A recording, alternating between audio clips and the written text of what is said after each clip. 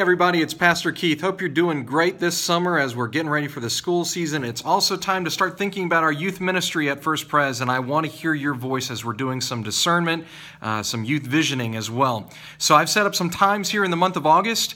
I will be on every Tuesday, Wednesday, Thursday, and Friday available to hear your ideas, and I'll also be providing lunch or ice cream or coffee as we do so.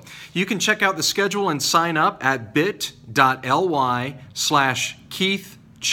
That's bit.ly/KEITH, CHAT.